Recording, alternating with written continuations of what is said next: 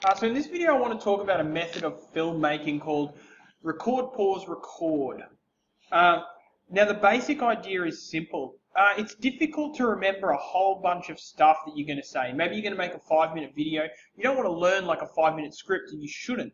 You only need to hold like 20 seconds of stuff in your head, and then you can pause it. Now while the video was paused, I regrouped, I drew a smiley face, and I thought about what I was going to say next. This is really nice for those of us who video making doesn't come naturally to us. Maybe we get a little bit of stage fright.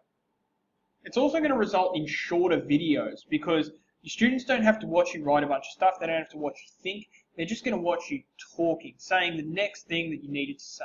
Another word for this is jump cuts. And it can feel pretty disorienting for us as older teachers, but this is the way that YouTube celebrities make their videos.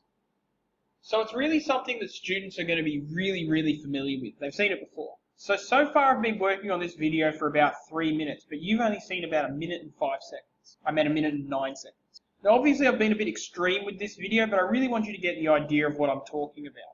Alright, so for most of us that's going to be the major benefit of it. Faster videos is going to be the other one. I hope you give this a try, the record, pause, record method of video making, otherwise known as jump cuts.